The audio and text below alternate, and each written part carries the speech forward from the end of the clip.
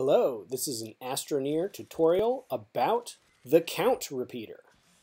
This is the count repeater. It costs 1,000 bytes to unlock and 1 zinc to print. Like the button repeater and all the sensors, it's got a sensor pin that you can pull out and extend and attach to whatever you want to turn on and off or toggle.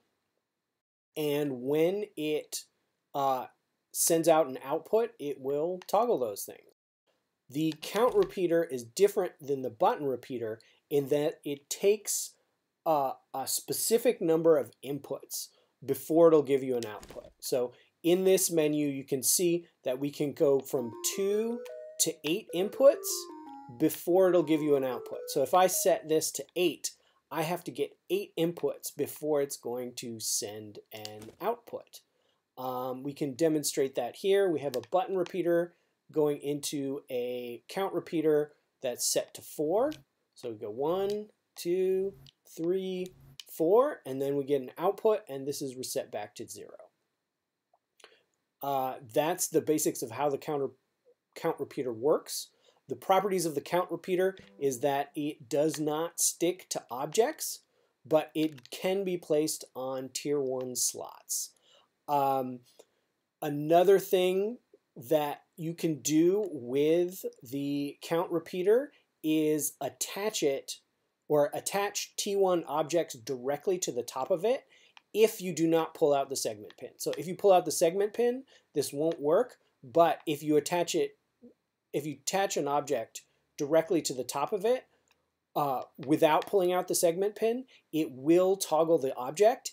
And if you put it on a platform and toggle the platform, it will toggle the count repeater, which will eventually toggle what's on top of it.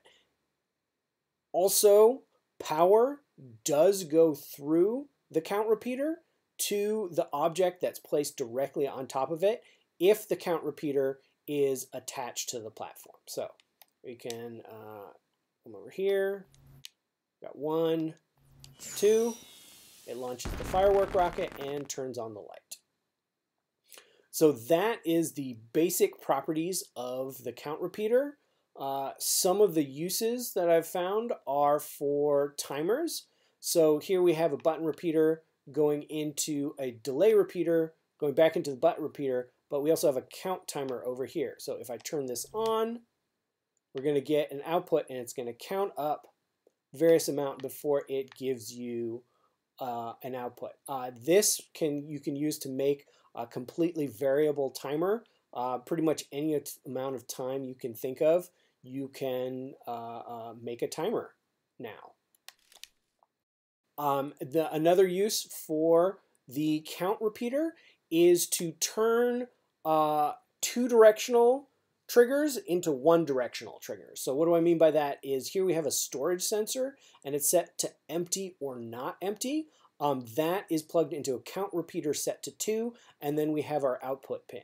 And what this means is that it won't trigger when it's not empty, but it will trigger when it's empty. So this only triggers when it's empty. So it's changed this from, instead of empty or not empty, or full, not full, or full empty, or powered, not powered, whatever it is, it turns it from a double-sided signal into a single-sided signal. So that is everything about the count repeater. If you liked the video, please subscribe, and thank you for watching.